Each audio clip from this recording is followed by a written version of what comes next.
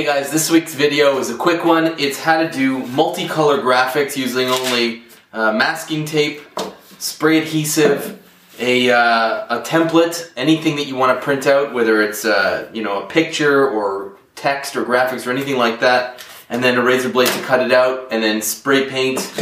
Here's your spray paint, and then just working out the order that you have to, mask and spray paint, and you can get some really cool graphics basically free. I mean, like, this is a scrap piece of wood. The spray paint I already had. Masking tape, I mean, this is really just super cheap stuff. But you can have some amazing results. So this is a technique that I learned a long time ago from working in the custom bike business, and I've used it for all kinds of things, step stools. I don't know, just really cool, neat stuff. I did it on a toolbox one time.